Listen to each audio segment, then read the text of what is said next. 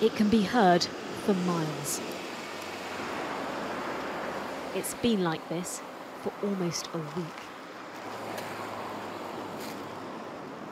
Spitting and splintering over 1,000 feet in the air. It's now feeding 2 rivers of lava now flowing through La Palma. On the right-hand side of this valley is Ascension's home. She watched the eruption from her kitchen window and ran. The police came, that we had to go. And we left everything. We put the suitcases in and we left our house. And to today, we haven't known nothing about our house. I am very nervous. All our life is there. We built it with our hands, and it's all our life. Her family are among 7,000 people to have been evacuated. Those tasked with moving them know many will now be homeless. It's sad. There are people who are not going to find their house after this because it's 5, 7, 8 meters under the ground.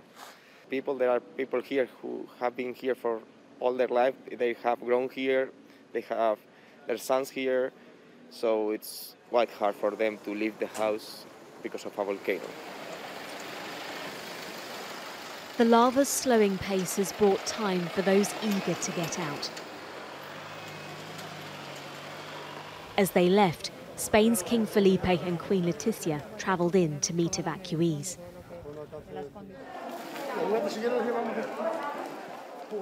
Coming to their aid too is the entire island community. This sports hall is brimming with donations, not just with physical items, but mental health support too.